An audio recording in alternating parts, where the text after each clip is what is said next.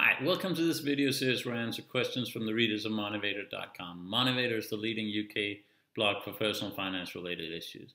The question of this video comes from Barnell, who asks, given UK tax laws on pension, ISA, capital gains tax, etc., how should you manage your portfolio for withdrawal in a tax efficient way? Now I want to try to answer this question without really giving a good answer. Tax advice is typically incredibly jurisdictional specific and also highly personal. I personally find it very, very frustrating that financial advice for people like myself often come completely separate from tax considerations, which obviously can skew the results of any good financial allocation decision.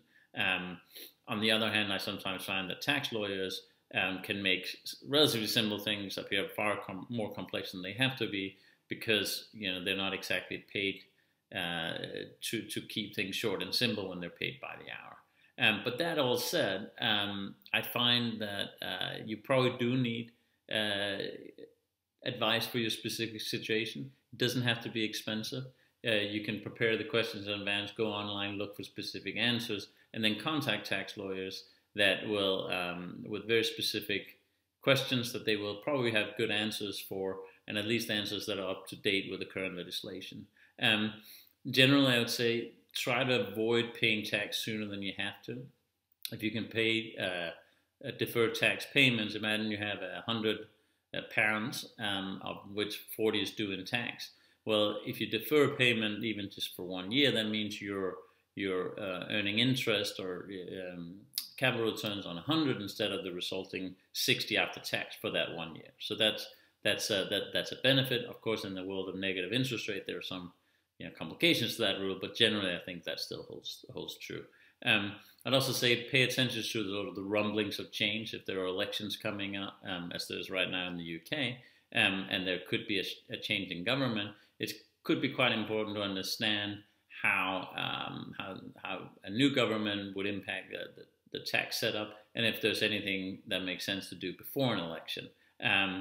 Finally, I'd say in terms of withdrawals, think about your portfolio allocation when you do withdraw from it. Let's say you have a desired allocation of 50% bonds, 50% equities, but that your current portfolio is 55-45.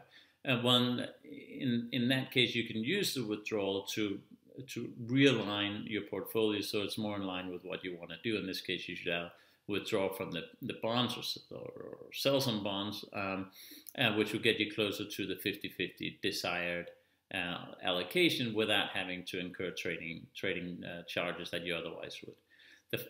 Another thing I would mention is there is, in some people's portfolio, certain liquidity windows. So if you have investments that may only be liquid every so often, it's certainly worth keeping in mind whether a withdrawal, even if it's suboptimal from perhaps even a tax but also a financial perspective, but from a liquidity window perspective, there is an opportunity to get some cash out. I very often find that that's a very good thing to do. But normally I say I hope that answers the question. I know it sort of didn't, but I wanted to give you a flavor for the kind of thinking that goes around tax and why I think it is important to get good specific tax advice. But also why I myself find it frustrating to sometimes contrast the finance and tax advice and try to fit it all together without having a really good overall advisory package. My name is Lars Kroijer. I'm a former hedge fund manager who's written a couple of books about finance, and I'm now doing some videos and blogs as a hobby. The premise of a lot of my work revolves around how incredibly hard it is for the vast majority of investors to outperform the markets. I explain what this means and why I think it's a hugely positive thing for most people to come to embrace and understand this premise. I explain more in other videos and blogs about this if you're interested. But thanks a lot for watching. As I said, there are other videos in this series if you're interested, but in any case, I hope you found this one interesting.